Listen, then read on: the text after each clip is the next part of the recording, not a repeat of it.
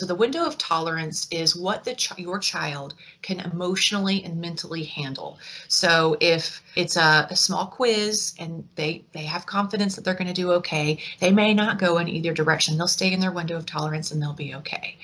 Hyperarousal is when they can't handle the stress situation that's being presented to them, and they upregulate by yelling, screaming, having a meltdown, getting really upset. Shutting down, hyperarousal, is when we kind of go more inward into our body. We become more quiet, we become that flat affect where they say nothing.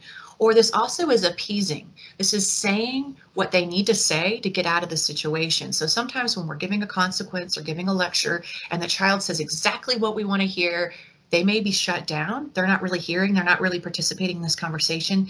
They're just checking the box of say what I need to say, so this will move on.